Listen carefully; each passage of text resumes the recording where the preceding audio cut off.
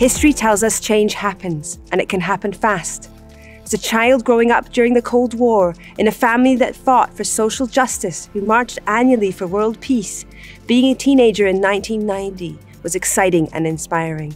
It was a year after the Berlin Wall fell and world peace at last seemed within reach, and it was just 3 years after Gro Harlem Brundtland introduced sustainable development. World leaders had shown me that transformative change was possible. This was a call to arms for me. I was lucky to be raised in Vancouver, Canada, where Greenpeace was founded. The city hosted an important international meeting of world leaders in 1990. At that time, it was one of the largest environmental conferences ever held. It was a precursor to Rio 92 and 5 years before the first COP. I was selected to be part of the youth delegation, and this was a mind-blowing experience for a girl of 15, to hear politicians and world leaders firsthand, including world changer Gro Harlem Brundtland.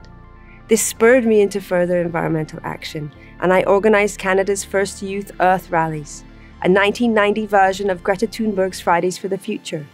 I was 15 then, just like Greta.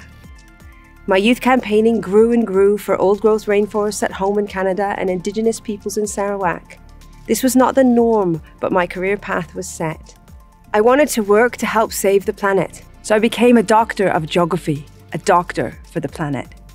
Scientific fieldwork in Canada's wilderness, PhD research at Oxford, and my first fellowship at Tyndall Centre for Climate Change Research set my career in motion. My advice for youth today? Go boldly, adventurously, and thoughtfully. Make your own story.